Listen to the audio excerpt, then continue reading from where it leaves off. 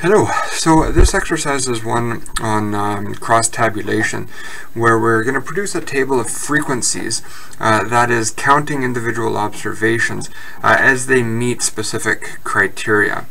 So our question here is asking us to produce a cross-tabulation on the variables of experience and salary.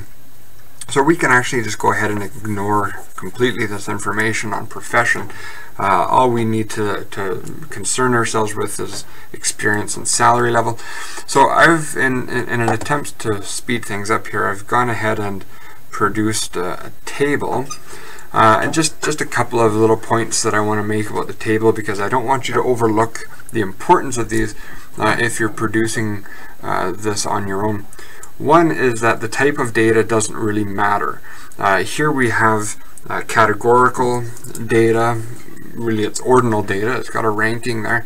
So I've got ordinal data, and I have quantitative data.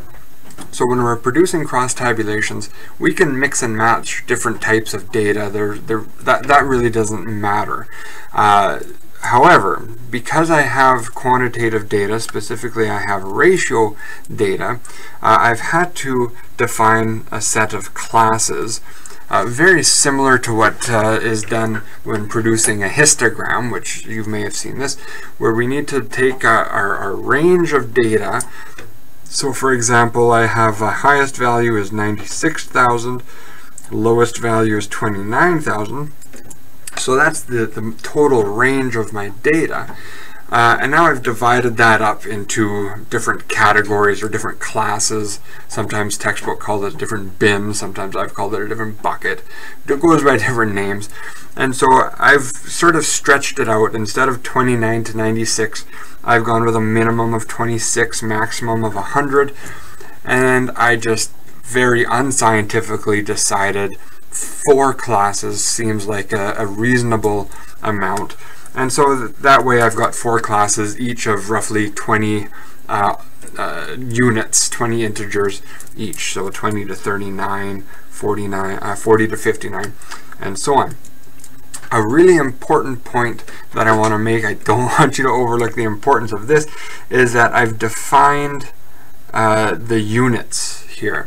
So this isn't $20 to $39. This is $20,000 to $39,000.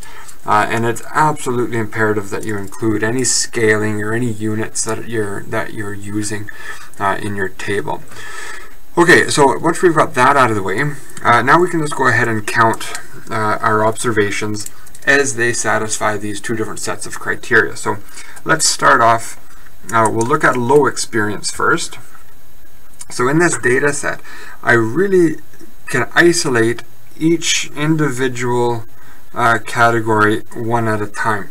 So here we'll first look at low experience. We can for now ignore everything else and just look at low experience and start off counting within those with low experience how many are earning between $20,000 and $39,000.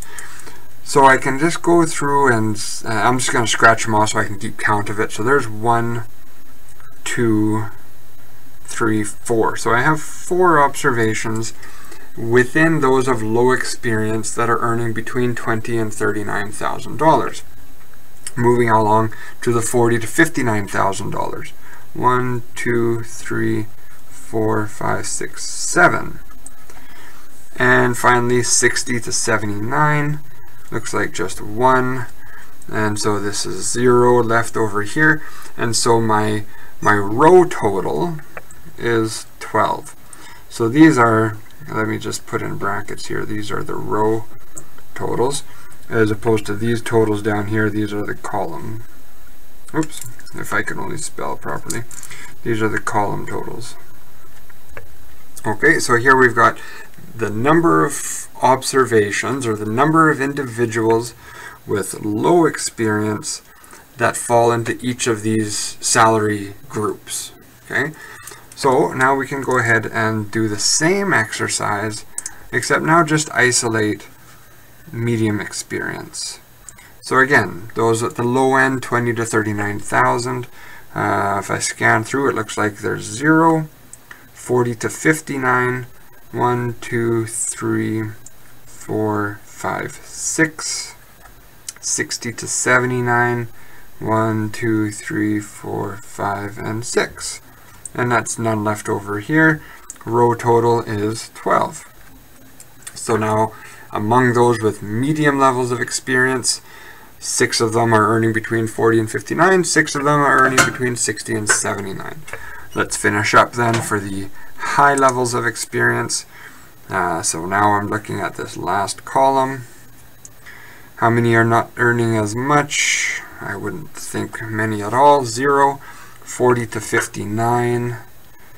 Let's see, just the one. 40 to 59, yeah, it looks like just the one observation. 60 to 79, 1, 2, 3, 4, 5, 6, 7, 8. And 80 to 100, 1, 2, 3. And so once again we have 12 observations. Now we can put together our total, our column totals.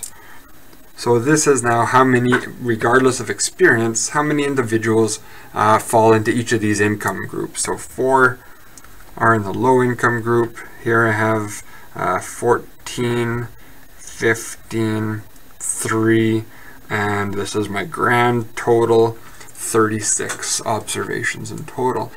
So now I've got my cross tabulation, or my table that includes frequency information for my observations within this data set along these two variables. So in this case, we actually have the ability to see a bit of a relationship between our two variables, between experience and salary, because it looks like all of my observations sort of fall into this bit of a trend. Those with low experience tend to be concentrated on the lower income brackets. Those with higher levels of experience tend to be concentrated among the higher income brackets. So not really anything surprising there, but it's interesting to see that with this cross tabulation, that extra bit of information is available, so we can see a little bit about the relationship between our two variables. Okay, part B, now we're going to get into calculating row and column percentages. So I've gone ahead and I've cheated a little bit. I've reproduced the original table, so the one that we just spent all that time doing here, it's already finished for us. And because I need this information in order to fill in this next table, which I'll do first, row percentages. Let me get my ink back here. So here we'll do row percentages, and then I'll calculate a couple of column percentages. Now I'm not going to fill this table in completely because that'll just take too long and you'll probably fall asleep before I get finished. So for the row percentages, let's just do 1 or 2 rows. So let's pick this row here first. Now the trick to doing the row percentages is really just understanding how the calculations are done. The calculations aren't hard, but there's a lot of them and they're a little bit tedious. And so if you're working through it really fast, it can be really easy to make silly mistakes. So when we're doing these row percentages, I'm taking each of these individual values, or each of these individual frequencies, and dividing them by the row total. So for the first one, this will be 4, right? This 4 always divided by the row total, so this will be 12. And we'll do this in percentages, so we can times it by 100. And so this is going to be 33%. So this is the value here in this first cell. So what does this mean? Well, we're looking at individuals with low levels of experience. 33% of my sample with low experience are earning between $20,000 and $39,000. So it gives us that distribution, or the percentage of how many individuals within that category are earning that particular income level. So if I move across now, we can go to the next one. 7 divided by 12. Let me just get my calculator here. So 7 divided by 12, a little more than half, 58%. So here I have times 100, so this is about 58%. So 58% of those with low experience are earning between $40,000 and $59,000. My next one is 1 divided by 12, so 8.3%. 8.3% here. And that leaves nothing. There's nobody earning 80 to 100. And that adds to 100%. So now I can see the percentage of those individuals at that level of experience earning particular income level. So let's just go over this again. If I look at this value here, this means that out of all of my sample size, all of my sample, those individuals with low experience, 8.3% of them are earning between $60,000 and $79,000. 58% of them are earning between $40,000 and $59,000. 33% of them are earning between $20,000 and $39,000. Okay, let's also look at the totals. Let's look at the very last row here as well. So now what this is going to be is, regardless of experience level, what percentage of my sample is earning an amount corresponding to each of these income groups. So for the first one, here I have 4. Now my denominator is 36. So let me just clean this up. This value down here is going to be 4 divided by 36. I feel like I should know what that is. 4 divided by 36. No, that's not right. 4 divided by 36. 11%. So times 100. This gives me 11%. So this means 11% of my sample, regardless of experience level, 11% of my sample is earning between $20,000 and $39,000. Moving on, the next one will be 14 divided by 36. So 14 divided by 36. Here I have, let's call it 39%. So 39% of my samples earning between $40,000 and $59,000. The next one, 15 divided by 36, so 42%. And last but not least, those high income earners, 3 divided by 36, so 8.3%. are earning in the higher income bracket, and that accounts for 100% of my sample.